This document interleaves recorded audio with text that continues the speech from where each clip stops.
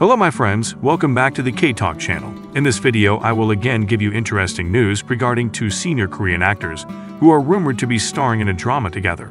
Both are Hye Kyo and Gong Yoo. So let's watch this video until it's finished.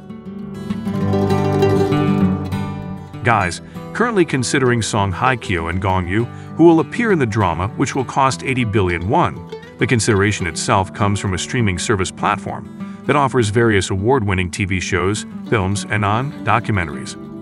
This invited comments from netizens to give their opinions. According to fans of these two actors, with such large costs there is no need to hesitate to make a drama if the actors are Hye Kyo and Gong Yoo guys.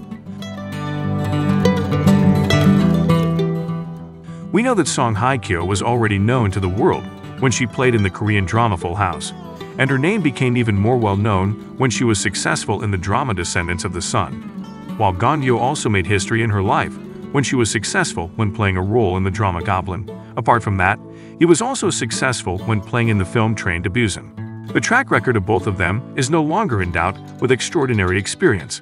Therefore, the meeting between the two in the latest drama will be considered very successful. Guys, the moral message from this video is that when the days keep changing, that's when good things and bad things are born into this world. So what you need to make sure today is that you are in a good group, because this world needs goodness for animals, plants, and even nature. Can run stably.